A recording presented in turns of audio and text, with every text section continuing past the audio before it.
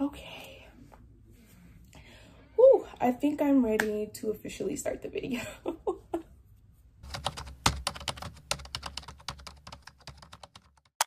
Okay, so I'm just gonna jump straight into the video because I don't know how long this is going to be. I don't want it to be too long, but you know, I'm just gonna let the Holy Spirit move however he wants to move. So if you haven't been able to tell from the title already, I'm going to be talking about my experience in hell. And some of us, even Christians, believe that hell is some metaphorical place, that people don't really get sent there. They think hell isn't real. So I'm here to tell you that hell is real. It is a literal place. People do get sent there. It's not metaphorical. It's not some weird fantasy type sci-fi thing. Like it's not that. It's real. It's literal. It's a place of eternal punishment, eternal torment, fear. Just, it smells like sulfur. It's just a horrible place that nobody should get sent to. It's really heartbreaking that our society sees hell as a place of a party, or they see it as a place that they would want to go. And in reality, hell was never created for humans.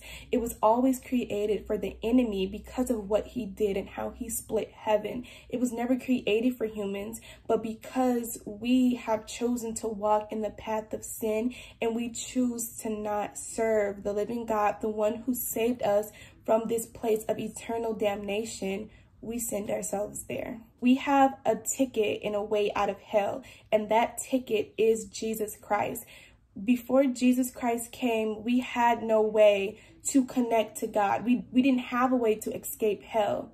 We didn't have a way to be forgiven or cleansed of our sins. But when Jesus came, he came and he tore the veil so that way we could be reconnected with God, and he came for the redemption of our sins. So hell is the punishment for our lifetime of sin. And when we don't accept Jesus Christ, when we don't acknowledge what he did on the cross, we send ourselves to hell. So the reason why this has even been like in my brain recently is because I was having a conversation with a few people like a week ago, and we were talking about hell and stuff like that, and God brought to my mind this experience.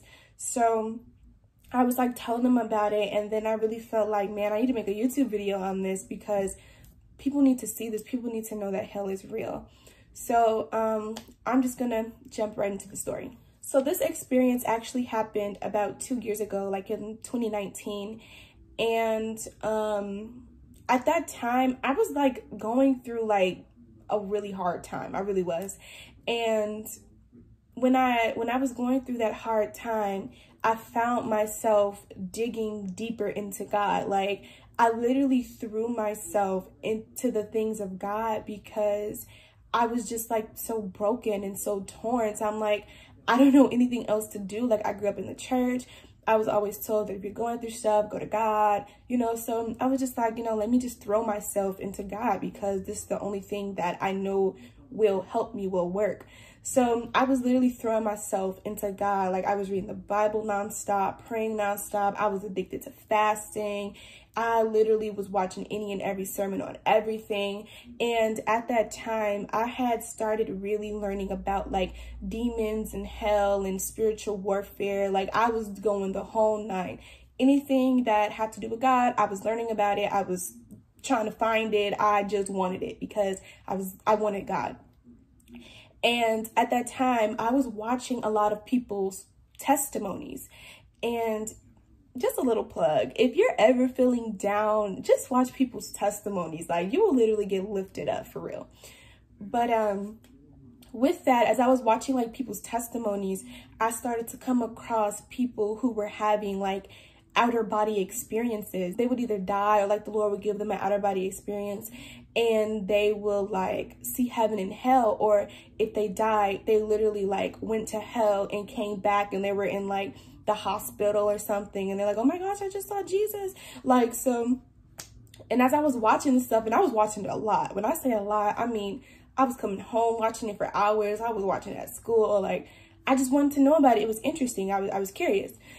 And so as I was watching it, I started to be like, God, that looks kind of cool. Like, I want an outer body experience. Like, I want to see this. I want to see hell. Like, I literally was like that. I'm like, Lord, I want to see hell. Like, this looks cool. And it's so crazy because in our naivete, God will still meet us. But anyway, so I was watching all this stuff and I'm like, Lord, like, I want to see this. I want an outer body experience.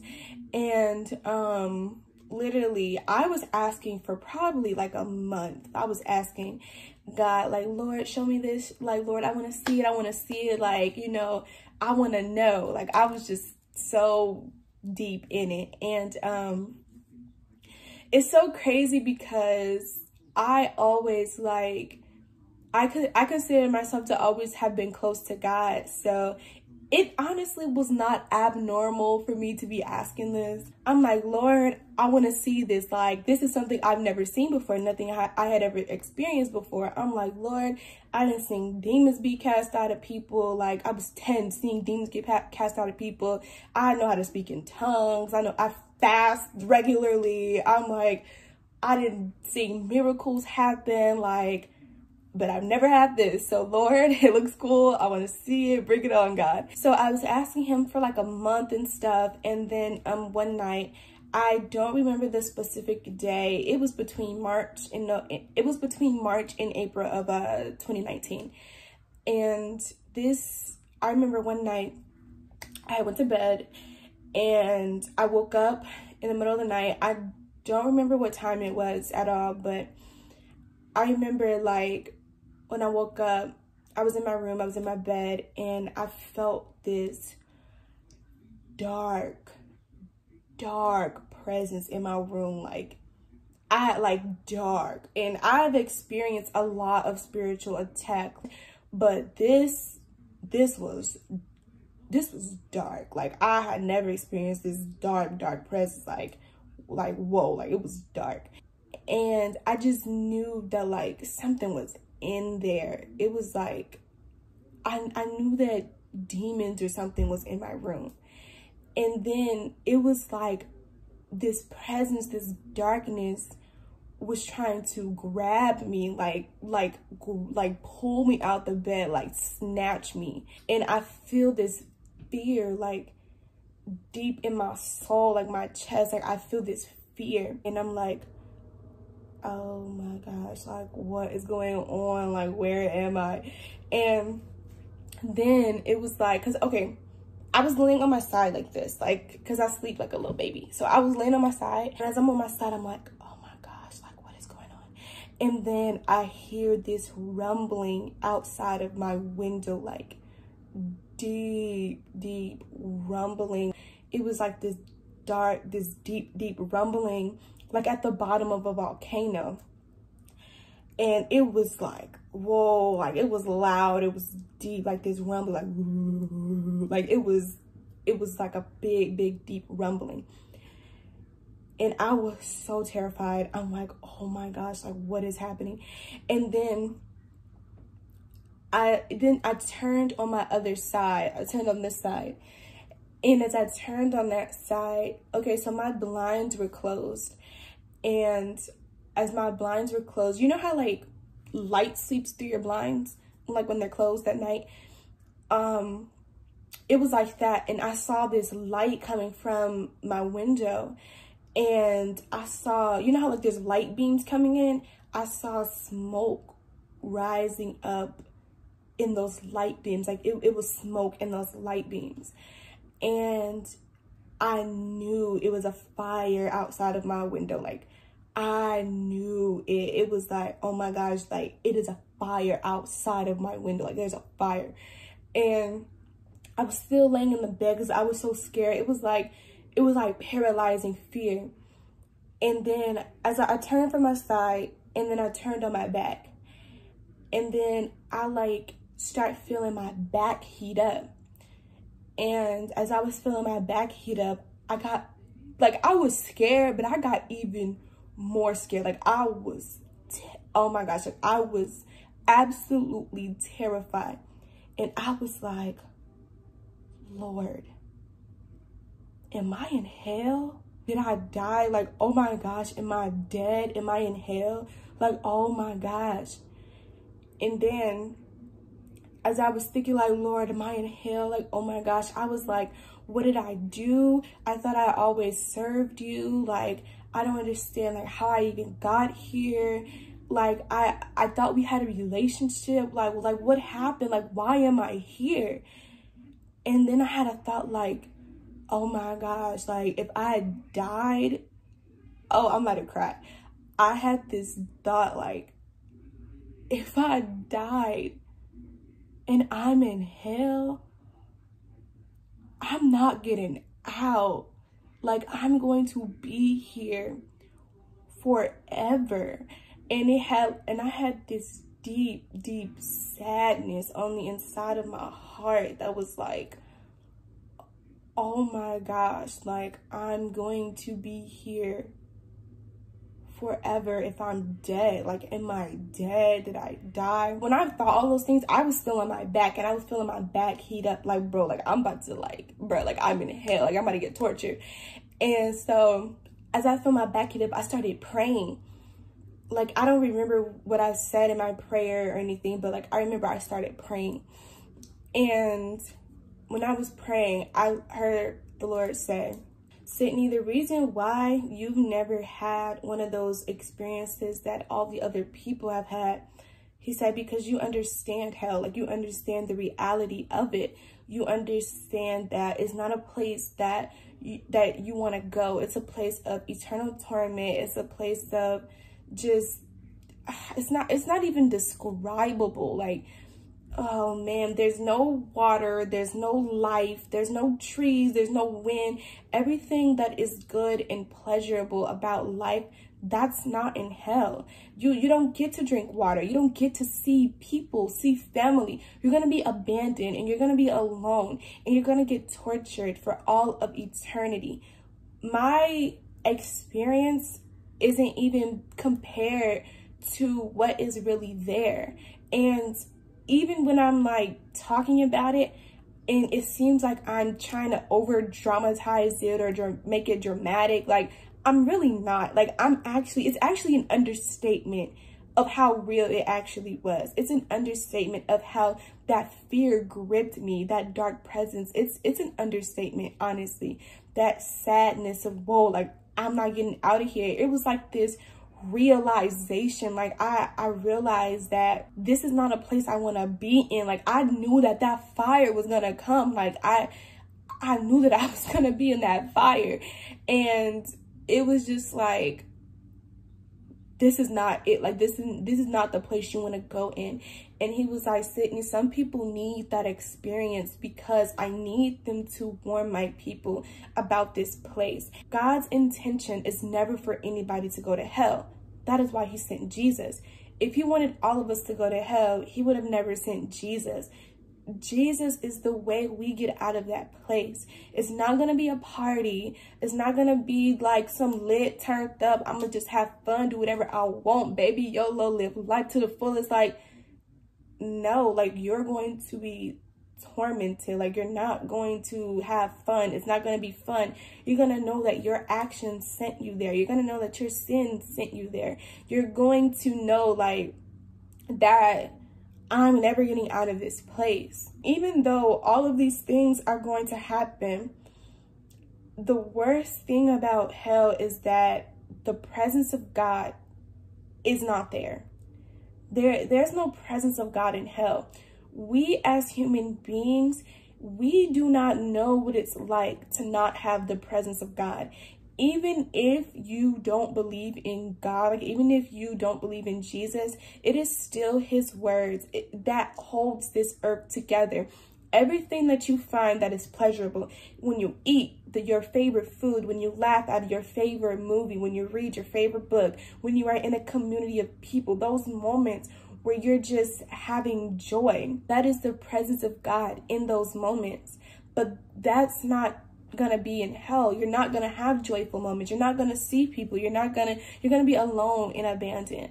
And I'm telling you guys this because I want to warn you of this place. It was never created for humans to go. It's not created for you to go. The Bible says that God has prepared the place for us. We are seated in high places with the Heavenly Father. We're not supposed to go to hell. We're not supposed to be there. I remember this saying that was like, if you put a microphone in hell, all of them will say, repent. You need to repent. You need to turn back to your first love. And if you've turned away, it's time for you to come back. There's no more time for you to lollygag. There's no more time for you to figure out what you want to do. No, that time is now. I was spending time with the Lord the other day, and he literally told me, warn my people that the time is now. The end of the age is coming. It is. And we're already in the beginning. Everything that you see that's happening in the world, all of that stuff is happening because we are getting closer towards the end. And if you don't have anything to hold on to, if you don't have your life anchored in the word, anchored in Jesus, you're going to find yourself blown together in the wind. The time of playing with God is over. The time of saying, oh yeah, I have time. I'm young, I'm dumb. Like, no, you're young, but don't be foolish. You know what the word says. You know what you're supposed to do. You know that you need to get it together. So it's time. So now I'm about to give you guys like 20 scriptures about hell. I'm not going to put all of them on the screen. You can go and look them up later, pause the video, look them up, and just go and search through it. As far as out-of-body experiences and visions and dreams and prophecy, that is all throughout the Bible. There are many times where Paul didn't know if he was in or out of his body, which is out-of-body experiences. Revelation is a whole entire book about a vision. Ezekiel is a prophet. He had visions. Isaiah had visions. Daniel had visions. All of these people in the Bible had visions. So if you're curious about that, curious about out-of-body experiences and how that stuff relates to the Bible, go ahead, search it up, look it up for yourself. I'm going to read off these scriptures, and then, like I said, you can go and search it out for yourself. Revelation 21:8. But as for the cowardly, the faithless, the detestable, as for murderers, the sexually immoral, sorcerers, idolaters, and all liars, their portion will be in the lake that burns with fire and sulfur, which is the second death. Matthew 25:46. And these will go away into eternal punishment, but the righteous into eternal life. Matthew 10:28. And do not fear those who kill the body, but cannot kill the soul. Rather fear him who can destroy both soul and body in hell. Revelation 20:10. And the devil who had deceived them was thrown into the lake of fire and sulfur, where the beast and the false prophet were, and they will be tormented day and night forever and ever. Romans 6:23. For the wages of sin is death, but the free gift of God is eternal life in Christ Jesus our Lord. Matthew 25:41. Then he will say to those on his left, depart from me, you cursed, into the eternal fire prepared for the devil and his angels. Revelation 20:15. And if anyone's name was not found written in the book of life, he was thrown into the lake of fire. Matthew 5:22. But I say to you that everyone who is angry with his brother will be liable to judgment. Whoever insults his brother will be liable to the council. And whoever says you fool will be liable to the hell of fire. Revelation 14:11. And the smoke of their torment goes up forever and ever, and they have no rest, day or night, these worshippers of the beast and its image, and whoever receives the mark of its name. 2 Thessalonians 1:9. They will suffer the punishment of eternal destruction, away from the presence of the Lord and from the glory of his might. Matthew 13:50. And throw them into the fiery furnace. In that place there will be weeping and gnashing of teeth. 2 Peter 2:4. For if God did not spare angels when they sinned, but cast them into hell and committed them to the chains of gloomy darkness to be kept until the judgment. Jude 1:7. Just as Sodom and Gomorrah and the surrounding cities, which likewise indulged in sexual immorality and pursued unnatural desires, serve as an example by undergoing a punishment of eternal fire. Revelation 20:14. 14. Then death and Hades were thrown into the lake of fire. This is the second death, the lake of fire. John 3:16 through 18. For God so loved the world that he gave his only son, that whosoever believes in him should not perish but have eternal life. For God did not send his son into the world to condemn the world, but in order that the world might be saved through him. Whoever believes in him is not condemned, but whoever does not believe is condemned already, because he has not believed in the name of the only Son of God. Mark 9:43 through 48. And if your hand causes you to sin, cut it off. It is better for you to enter life crippled than with 2 hands to go to hell, to the unquenchable fire. And if your foot causes you to sin, cut it off. It is better for you to enter life lame than with 2 feet to be thrown into hell. And if your eye causes you to sin, tear it out. It is better for you to enter the kingdom of God with 1 eye than with 2 eyes to be thrown into hell, where their worm does not die and the fire is not quenched. Matthew 23:33. You serpents, you brood of vipers, how are you to escape being sentenced to hell? Revelation 19:20. And the beast was captured, and with it the false prophet who in its presence had done the signs by which he deceived those who had received the mark of the beast and those who worship its image. These 2 were thrown alive into the lake of fire that burns with sulfur. Daniel 12:2. And many of those who sleep in the dust of the earth shall wake, some to everlasting life and some to shame and everlasting contempt. Luke 12:5. But I will warn you whom to fear. Fear him who, after he has killed, has authority to cast into hell. Yes, I tell you, fear him. Hebrews 9:27. And just as it is appointed for man to die once, and after that comes judgment. John 3:36. Whoever believes in the Son has eternal life. Whoever does not obey the Son shall not see life, but the wrath of God remains on him. Matthew 3:12. His winnowing fork is in his hand, and he will clear his threshing floor and gather his wheat into the barn, but the chaff he will burn with unquenchable fire. Psalms 9:17. The wicked shall return to Sheol, all the nations that forget God. Matthew 8:12. While the sons of the kingdom will be thrown into the outer darkness, in that place there will be weeping and gnashing of teeth. Proverbs 15:24. The path of life leads upward for the prudent, that he may turn away from Sheol beneath. Matthew 7:13 through 14. Enter by the narrow gate, for the gate is wide and the way is easy that leads to destruction, and those who enter by it are many. For the gate is narrow and the way is hard that leads to life, and those who find it are few. Matthew 7:21 through 23.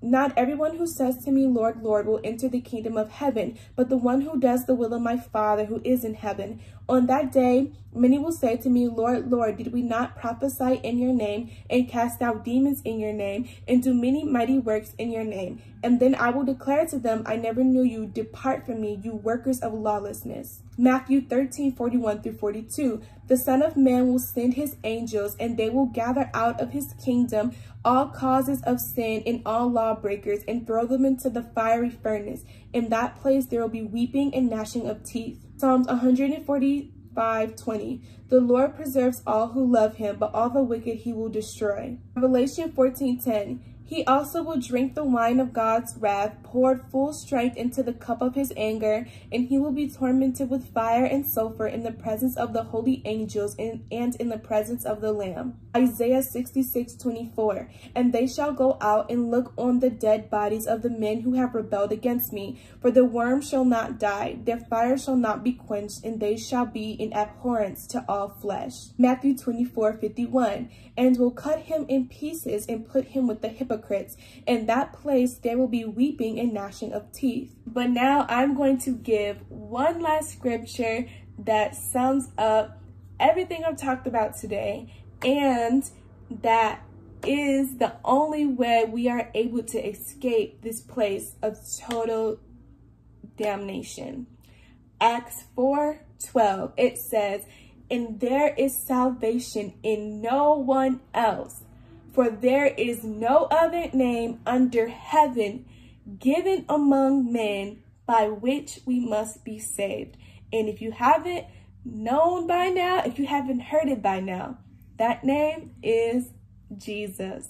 So that is the end of the video. I am going to leave it here. And for anybody who is wondering more, you can DM me. My social media is in the description below. You can look up all of these scriptures. I gave you more than enough. And that's the end. God loves you, and you are the salt of the earth.